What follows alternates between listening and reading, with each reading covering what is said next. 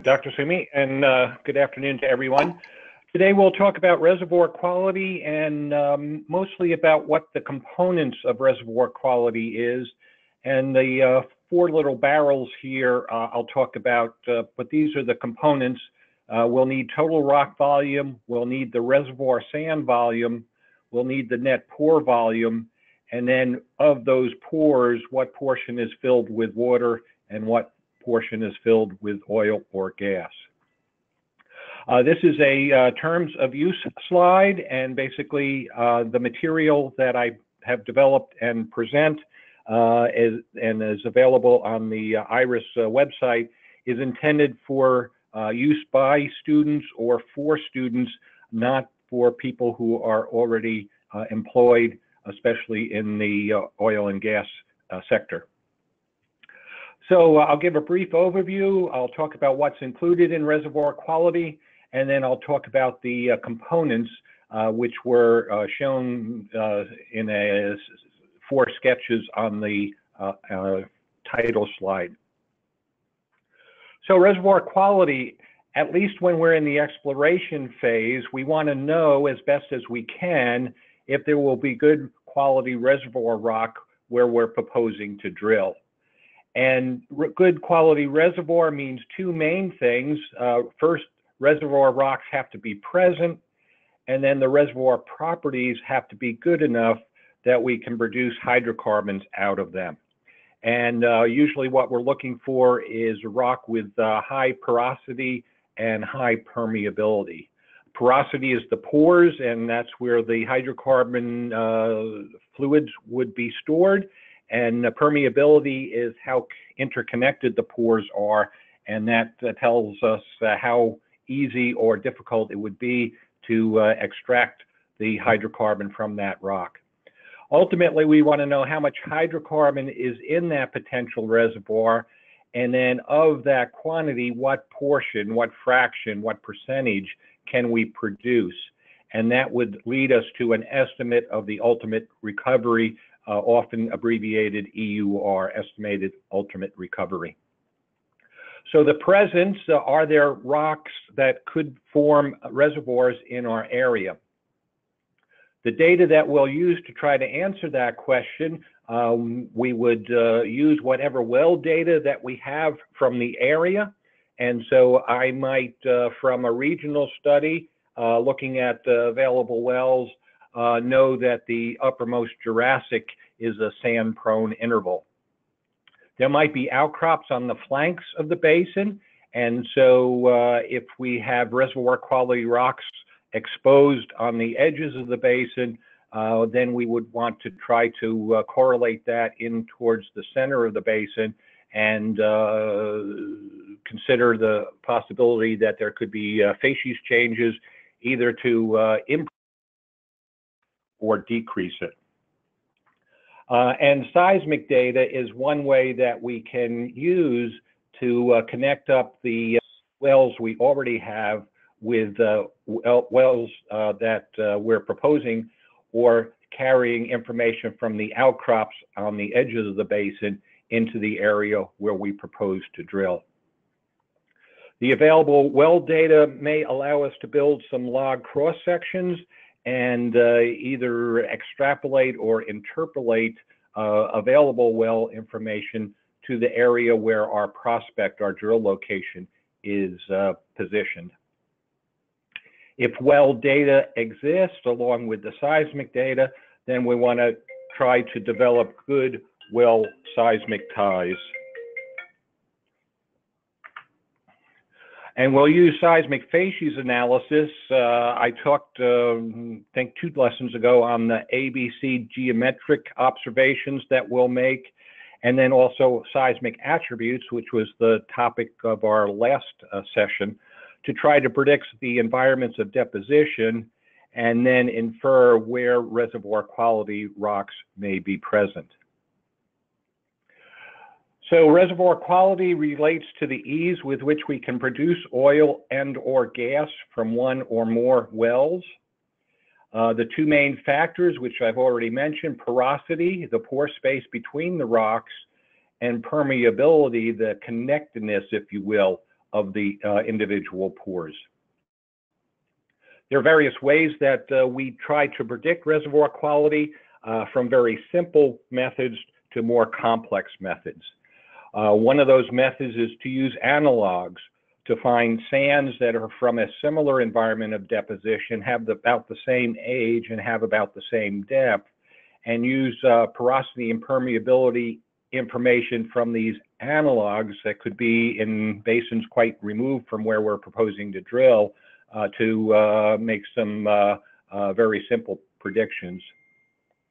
We can use local data to plot porosity and permeability as a function of depth and make predictions using best fit lines to those porosity versus depth plot and the permeability versus depth plot.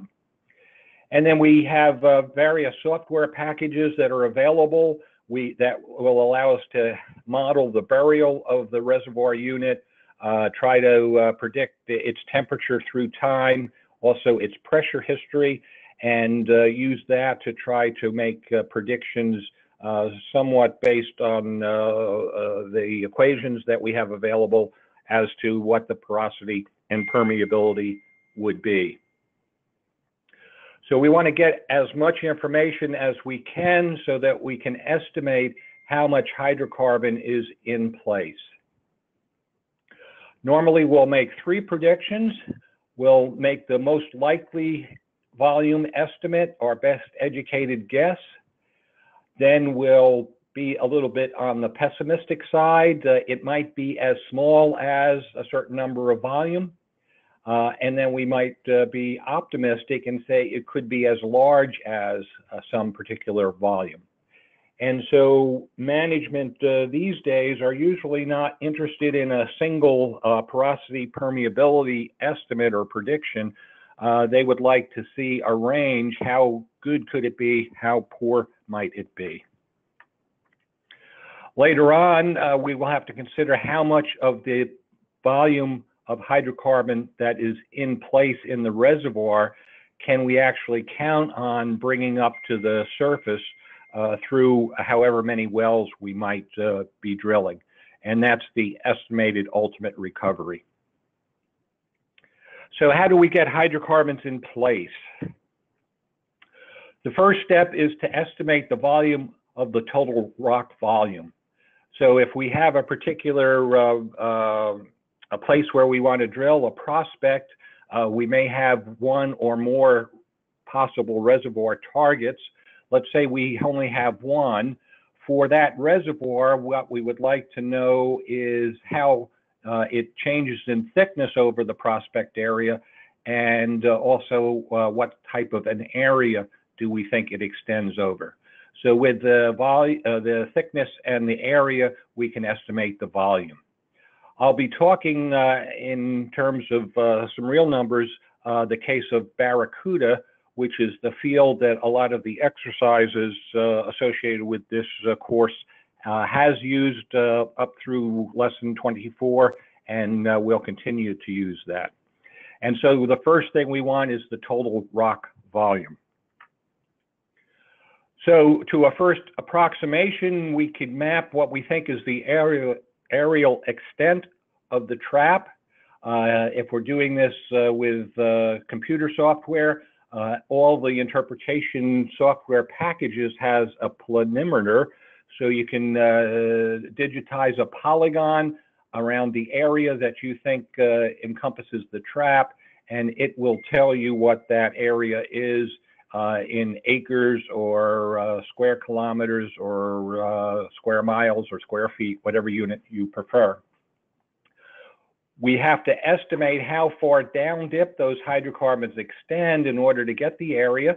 I'll talk more about this in our next lecture, lecture 26. If we are using thicknesses in units of milliseconds to a travel time, then we have to convert it into an actual thickness in meters or feet. And if we have velocity data from a nearby well, that would be the way in which we can go from milliseconds to meters. And then we combine the hydrocarbon extent with an average thickness, and we can get a total rock volume. and the units there would be cubic kilometers, or in the English, a lot of times people use acre feet, or it could be square feet. So in the little yellow box on the right, the field area times the average thickness gives me the total rock volume. The next thing we need to know is what's the pore volume.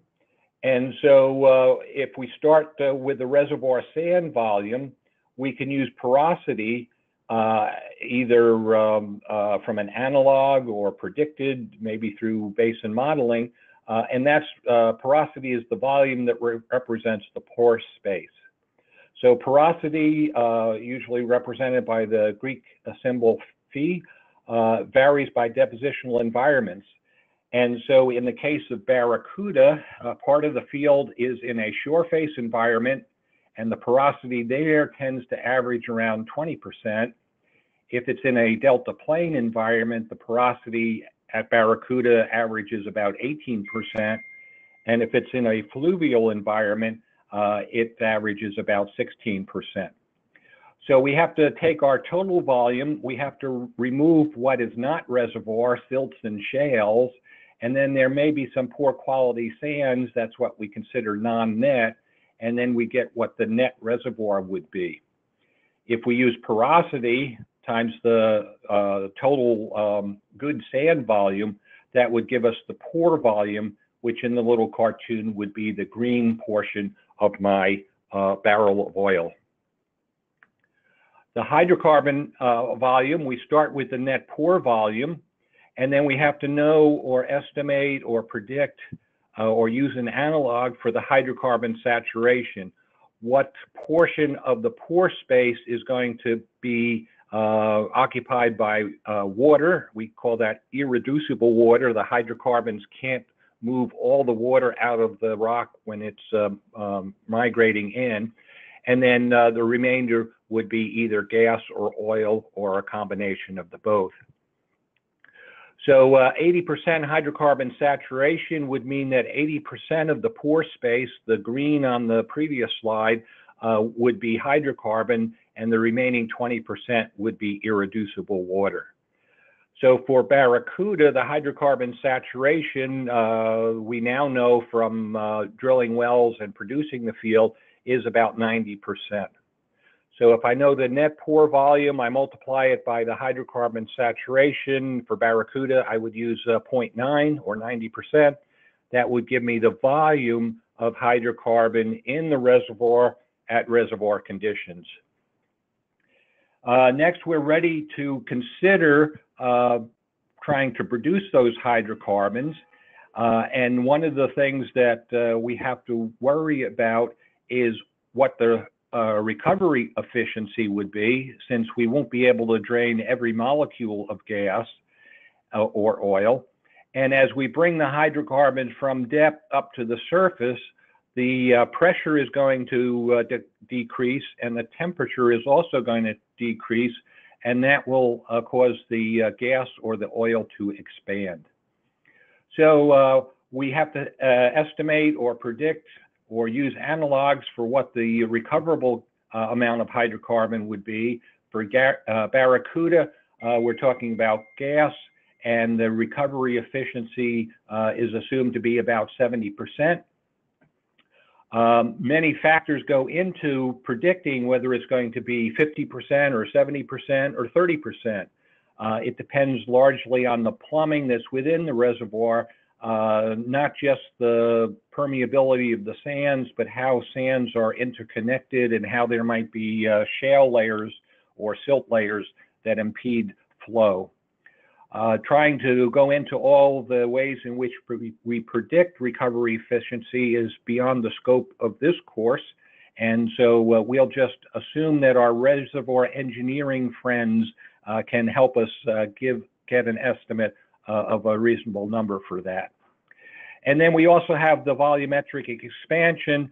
With Barracuda, we're bringing gas up to the surface, and so the pressure drops and the temperature drops, and that causes the gas volume to increase because of expansion. So in the right lower yellow box, if we know our in-place hydrocarbon, we have an expansion factor and a recovery efficiency, and that will tell me the recoverable volume, how many cubic feet of gas I would expect to be able to deliver to the surface and then send off to our customers and make some money. So this is a seismic line through Barracuda. The Barracuda 1 well is located right here. The magenta is the top of the reservoir. The red is the base of the reservoir. And this is a figure 1 from the exercise if you want to do that. And what I've done is I've broken this cross-section into a number of columns labeled A through T. The gas-water contact is roughly in the position of the dotted red line. So above the red line, the reservoir pore space is filled with gas. Below that line, the pore space is filled with brine or salt water or water, whichever of those 3 terms you prefer. So this tells me that on this cross-section, the gas starts at the E to F column boundary and extends over most of the way through S. So that gives me a width, and then at each column I could come up with an estimate of what the thickness is. This is two-way travel time, so that would be in milliseconds. I could use a velocity then to convert that into feet or meters.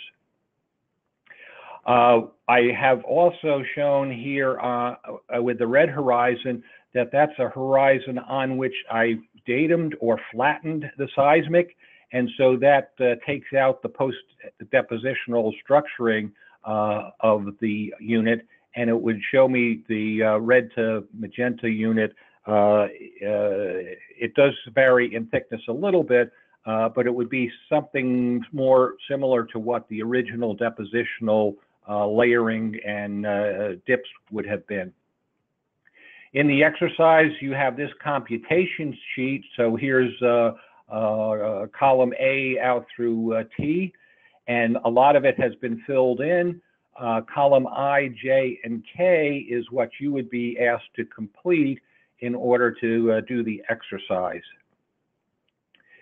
And so what you would do, I've already shown, you draw the gas-water contact on figure 1, the seismic line. You can then measure cumulative reservoir width. You can get the thickness. You can convert the thickness in milliseconds to thickness in meters. Based on the environments of deposition, you can assign a net to gross and a porosity so that you get the amount of hydrocarbon pore space, or I'm sorry, total pore space. You can get the cross-sectional area. You can determine the rock area. Then you can determine the reservoir pore area, and then the hydrocarbon pore area. And since we're only using a single cross-section, we're talking about areas instead of volumes. The computer can do all of this if you have either a 2D survey or a 3D survey, and you can enter information over the area of the trap and potential field, and it will calculate all the volume numbers for you. Without computers, it's a little more difficult to do it manually, and that's why I have you only look at one cross-section. And then for the exercise, you sum all the values in columns A through T, and that would give you the units of hydrocarbon in square kilometers. So that concludes my prepared remarks. I'll turn the discussion back over to Dr. Sumi and see if there are some questions. Great. Thank you, Fred. We do have a question from Atif. He asks, thanks a lot for such a nice webinar. As you mentioned, as the hydrocarbon will move upward, the hydrocarbon will expand due to a decrease of temperature and pressure. How does hydrocarbon expand when the temperature... How does hydrocarbon expand when the temperature decreases? Well, I can't think of any place where the reservoir temperature and pressure would be less than surface temperature and pressure. Even if it's a really shallow field, the temperature will always be a bit higher to significantly higher, and the pressure will always be higher as well. And so typically I would turn to a reservoir engineer to try to get values that would be appropriate for the prospect that I would propose drilling. Okay, great. Carlos asks a question related to the last webinar lesson on seismic attributes. Sure. Is there any other attributes used on specific situations? Certainly there are. There are probably 200 different attributes, and management always asks, is there one attribute we can use so that we always know where the oil is and always where the gas is? And the resounding answer to that is no. There is no single silver bullet attribute that will be reliable every time. It's almost on a case-by-case basis. Units in the Miocene in the Gulf of Mexico, different attributes would be valuable there as opposed to Cretaceous rocks in the Gulf of Mexico. Something that works in the Gulf of Mexico may or may not work in offshore West Africa, and things in the North Sea will be probably different from things that you would use off of South America. So typically what is done is interpreters will extract various seismic attributes. They'll display the attributes usually in a map view, and then they'll see if there seems to be any sort of geological or fluid distribution pattern associated with that.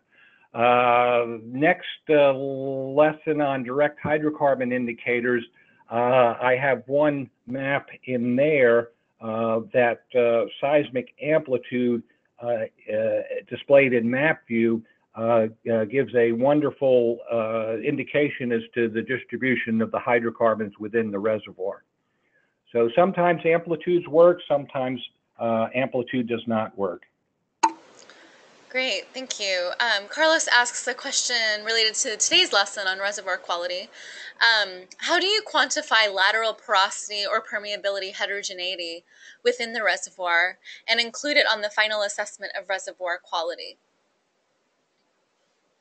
Sometimes we can use different seismic attributes to try to understand how reservoir facies is going to change across the field. Certainly, if there are thickness changes, we can use seismic to help understand that.